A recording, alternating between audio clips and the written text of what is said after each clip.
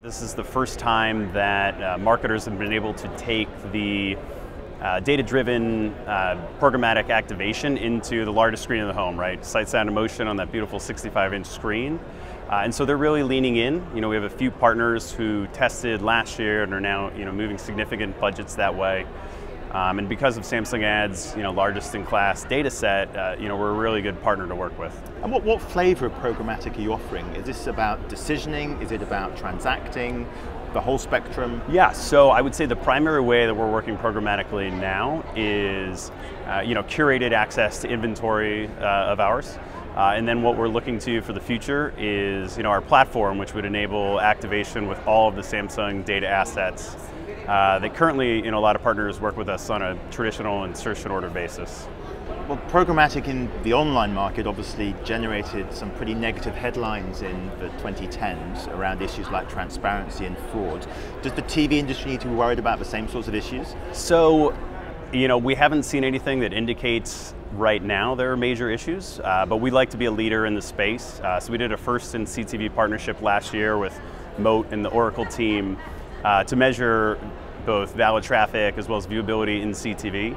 Anyone who's been in digital for a while, as you mentioned, knows that if there's money flowing into a new channel, the smart fraudsters out there are going to move in there too. So we just want to make sure that we're ahead of the game and that our advertisers are in fact getting what they pay for.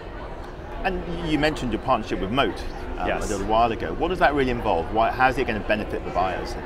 So, the way it benefits buyers is they can measure their CTV and OTT buys and, ensure that it's really a human that is engaging with that ad. And it's kind of tricky in CTV because all of the ad insertion happens on the server side. So it's much more challenging than when the ad's happening on your phone or on your PC. So it takes a lot more integration with someone like Moat or others. Now, you also mentioned that part of your role is looking after big agency groups. Yes. It's interesting that here we have Samsung engaging with those groups. I'm guessing that's relatively new? So I've been in this role for 3 years. I was brought in to kind of kick that off, and our relationships with agencies at the high level have grown dramatically over those last 3 years. We have very large partnerships in place, and we're integrated into some of the data stacks that the agencies have been building. And our upfront relationships continue to grow, and they see us as a valued partner because we do have that sort of largest in class data set that allows them to reach unique audiences in connected TV that they can't find with their linear ad buys. And I was going to say, what are the groups really looking for you to provide that they can't get somewhere else? Yeah, so I would say agencies now are really starting to lean into CTV.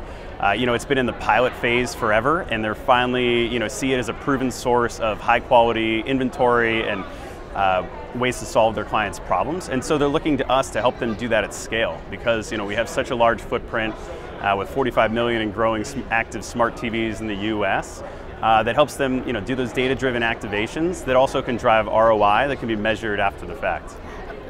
In the context of the broader TV and video ecosystem, what does CTV offer that's really different and unique? So, CTV, if you think about it as that 15 or 30-second spot on the largest screen in the home, allows you to do it in a one-to-one targeted or addressable way in the language of TV, and then to measure conversion or brand lift or whatever you want to in a way that is really hard to do in a traditional national broadcast or cable buy.